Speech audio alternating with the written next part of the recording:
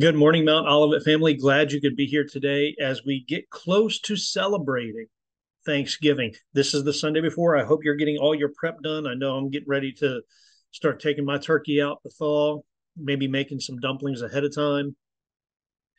But all that goes with our message today in the idea of being prepared.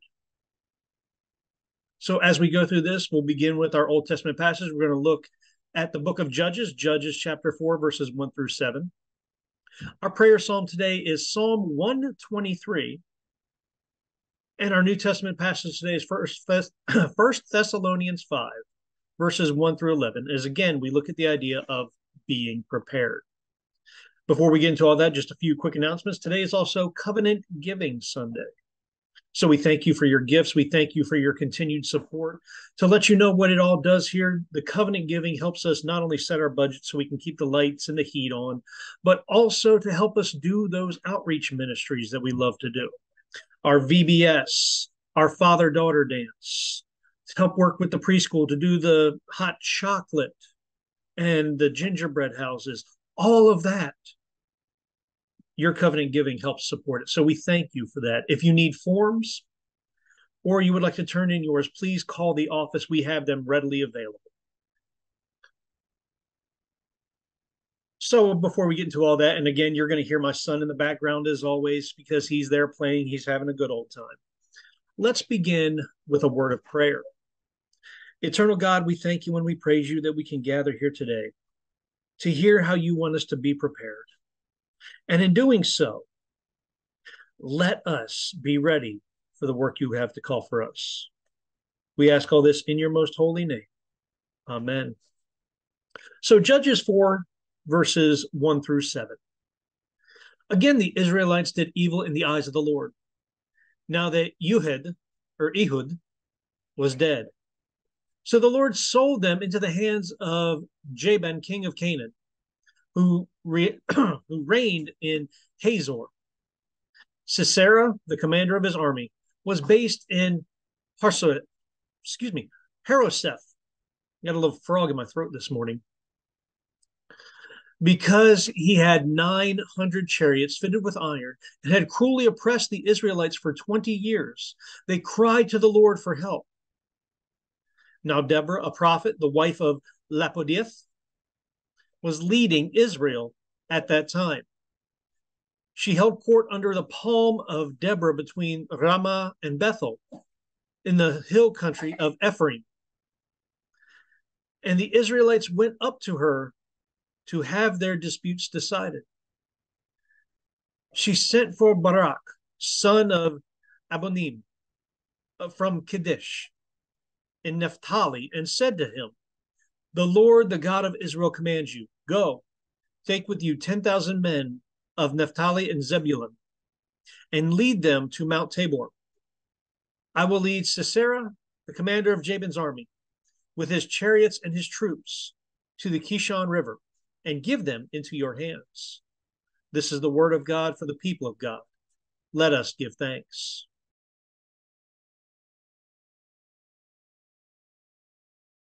Our prayer psalm today is Psalm 123. It's a song of ascents titled, Our Eyes Look to the Lord our God. At any time, please feel free to pause, take time, and seek God in prayer. To you I lift up my eyes, O you who are enthroned in the heavens. Behold, as the eyes of the servants look to the hand of their master, as the eyes of a maidservant to the hand of her mistress. So our eyes look to the Lord our God, till he has mercy upon us. Have mercy upon us, O Lord. Have mercy upon us, for we have for we have had more than enough of contempt. Our soul has had more than enough of the scorn of those who were at ease, of the contempt of the proud. Again, please feel free to pause, take time, and seek God in prayer.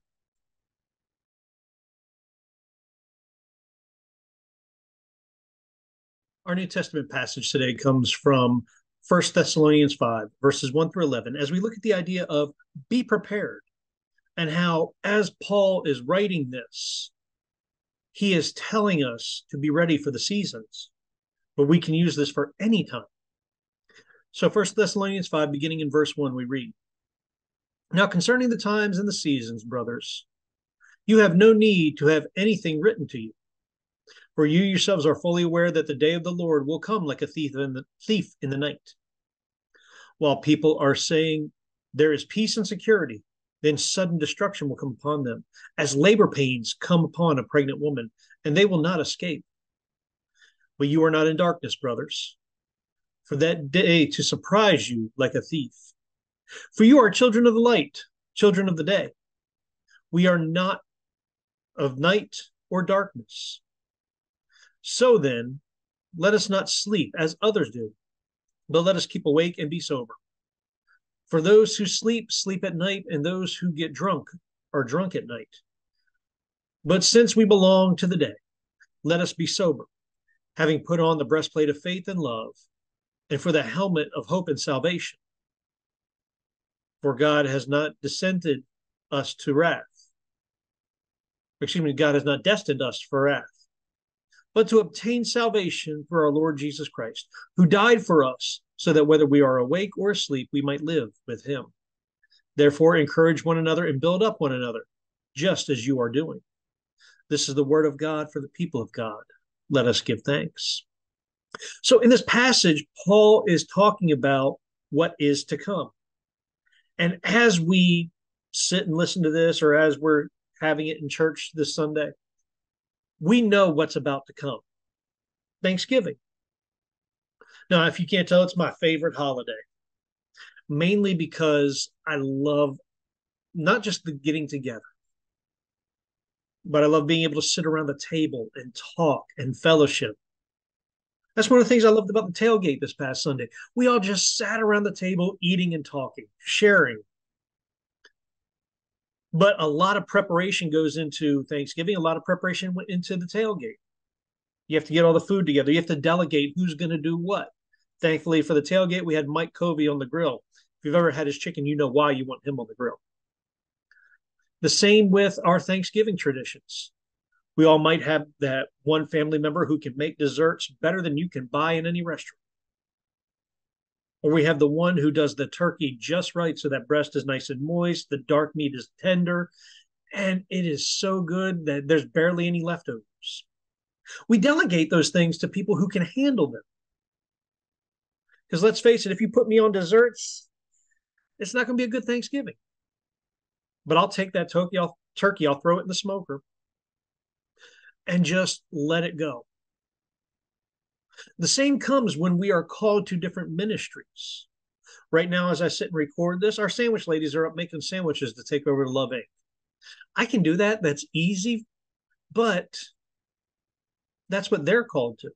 It's easier for them. They have it delegated out who brings this week, who brings this next week.